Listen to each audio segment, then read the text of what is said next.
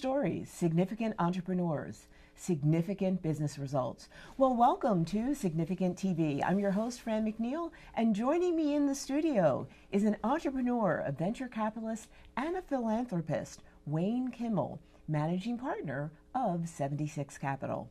Wayne, welcome to Significant TV. Well, Fran, thank you so much for having me. It's really great to be here. Sure, it's my pleasure. You know, we were talking before the cameras started rolling about 6 degrees of Wayne Kimmel, and you were sharing your philosophy about relationships and networking, and the fact that when you invest in nice, smart people.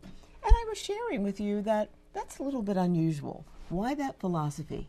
Well, for me, it's all about working with people that are smart, that are nice, and who have this idea and who want to change the world, who want to do things that can truly impact society and this whole world. And I want to work with people like that. And I want to work with people that are good people. Right. That, because many times the kinds of companies that we invest in, they're not overnight successes. Absolutely not. It usually takes 10, 15 years to become an overnight success. Exactly right. And so if you're going to work with someone for that long period of time, they better be the right kind of people. And it's something that we think about as soon as we get started. Okay. So tell me about how you got started. I mean, you have done a lot of things in your life. What kind of first put you on the path of entrepreneurism and really saying, I'm excited about this, and then later saying, I'm going to invest in other people? Well, for me, you know, I've always had this passion and drive for helping other people. And, you know, I think I learned that from my parents. You know, it's something that they instilled in me as a child. And then I got that extra boost from my wife of like, you know, you can do it. You can do it. And that's something that I try to put that onto other people and help other people with that. So at 29 years old, I said, you know what, I'm going to go and dive into this world of venture capital, of startups, of technology, and just get into it. And I was challenged by my first investor ever. And he said to me, if you raise $9 million, I'll give you one. Wow, that doesn't seem fair. And what kind of ratio is that? But I went for it. Okay. And I did it. And not only did I raise 9, we raised 19 million. And went right into the business and got into the business of being a venture capitalist. And it's the most incredible thing ever, because every single day I get to meet with people who are trying to change the world, trying to create things that no one's ever seen before, and try to make it a reality. Right. And that's what I get to do. Right. And it's the greatest thing. Well, one of the things as I was doing a little research, I saw that you were one of the earlier investors in Seamless Web that's now Grubhub. I mean, what a concept. People make a business delivering other people's food? Well, let me tell you, you're right. And I'll tell you how many people said that was a crazy idea. Absolutely crazy. And those two founders. What did you see? I saw 2 founders who had this incredible drive, this incredible passion, and then they just were going to make it happen. And I wanted to work with people like that. And these 2 guys did an unbelievable job. And then there's 2 other founders, and the 4 of them just created this incredible company. And to work with them from the very, very beginning and make this dream a reality was the best thing in the world. And you have a habit, a practice, an intentionality of doing that consistently. I mean, right here in Center City, you now are involved in the Microsoft Reactor. You are involved, and I heard it on several interviews, in wanting to make Philadelphia a place where people come, where people want to invest, where people want to grow their businesses. Why? You know what? I've been very fortunate, and I've been really, really lucky to be involved with so many great people, have so many amazing things happen in my life. And I want to give back, and I want to help other people, and I want to allow other people to have the incredible experiences that I've had. And I wanted to create a place in Philadelphia that was open and accessible to everyone. Any race, color, creed, age, didn't matter, that could come in and put their hands on the latest and greatest technologies, and to get a partnership and be able to bring a Fortune 50 company like Microsoft to Philadelphia and partner with the University City Science Center and Wexford to create this place was amazing. And the fact that this Fortune 50 company decided to put their roots down in Philadelphia with us is one of the things that I believe is one of the greatest accomplishments that not specifically just for me, but for us and for our region and for the city. And I'm just so excited about that, and I can't wait to see what happens next, because to me, when that 16-year-old girl, who maybe she's from West Philadelphia, North Philadelphia, the suburbs, wherever, and she comes into this place and puts her hands on the most incredible technologies that she may not have been able to play with at her school, at home. Absolutely. But she now puts on the HoloLens and sees the future, and sees virtual reality, sees augmented reality, and gets to learn how to actually make it. Wow. Pretty powerful. Incredible. Pretty powerful. And hopefully she becomes the next amazing entrepreneur that helps to change the world. You know, I have no doubt that that's happening, and you really put into practice what you believe. You have this book, 6 Degrees of Wayne Kimmel, and some of the titles are, as an entrepreneur, and my father is here in the studio with me, he will tell you that I'm one of those folks, if you say no to me, I hear maybe. And eventually, that's what I hear, and I act on, it's going to be yes. And one of your titles is, every no is a not yet. Tell me a little bit more about that title and why it resonates with you. It's all about being an entrepreneur. Being an entrepreneur, you have to have the drive. You have to be someone that, that when people tell you you're crazy, your mom may call you crazy, maybe your dad, right?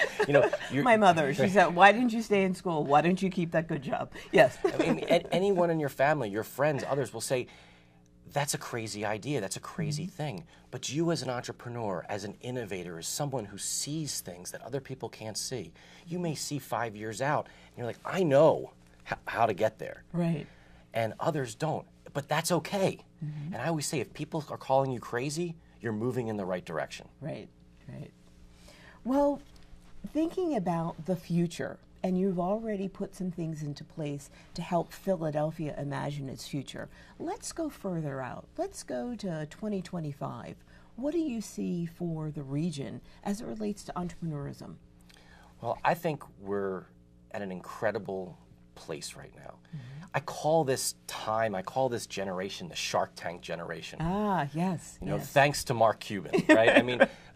He has literally democratized the whole idea of entrepreneurship. Growing up, the word entrepreneur, what is it, right? Right. You couldn't even I couldn't spell. Right, right. It was always confused, like the E before U or U before E. It's where does the N go? But he's done this incredible thing where you can now watch network TV and learn about business, learn about pitching, learn about valuations. It's incredible what you can... vocabulary alone. And so I think that in the next 5 to 10 years, we're going to see things that no one could have ever expected. And who knows what those things are.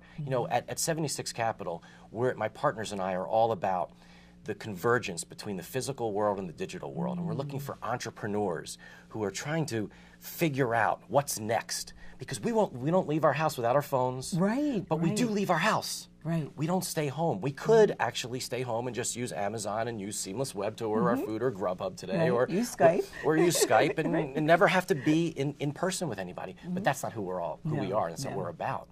So we take that digital technology with us into the real world. But what will that look like when this convergence really happens? And that's what we're really excited about, and that's what I'm so excited about, to find those entrepreneurs that are figuring that out. And I want to work with them, invest with them, and help them figure out what the next incredible things are. Well, you're doing that. You're doing that. We've talked a little bit about your roots, and for you,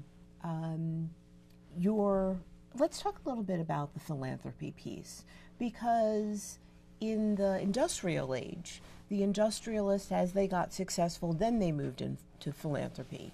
And you're relatively young, so where do you see philanthropy going, particularly since a lot of the nonprofits are saying that their sources of revenue, their sources of funding are drying up?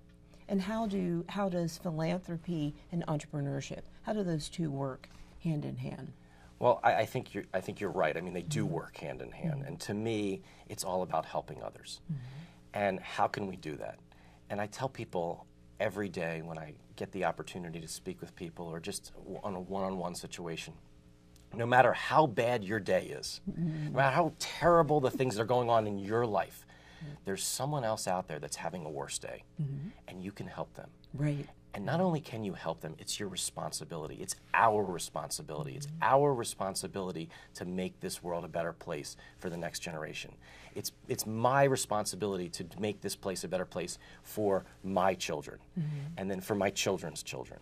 That's what it's all about, and that's why I believe we're here on this earth, to not just do for ourselves, but do for others and make this world a better place for the next generation. Doing for others. Speaking of doing for others as it relates to the digital and the physical, I know you said you can't imagine what it might be like, and yet you and your partners are investing in people that have this vision. How can we, with younger people, encourage them to have the space for that vision? So, for example, in the Philadelphia public school system, there are children that go to school and don't have pen and paper. There are kids that have not traveled outside of their neighborhood. So how do you help reach back to the young children? I know there's the Microsoft Reactor, but there may not be people that recognize that within themselves they can begin to create a vision. How do you reach out to them? Well, it's one of the reasons why I wrote this book, and why I spend so much time trying to meet and reach as many people as possible, whether it's in person, whether it's digitally, whether it's through social media, whether it's through being on shows like yours. And again, thank you for having me. Oh, thank you. You know, I think it's just so important to try to get the message out there that you can do it, that it's possible. You can go make it happen. You really can. You, as an individual, it's possible. And to constantly tell people that it's okay to go give it a shot.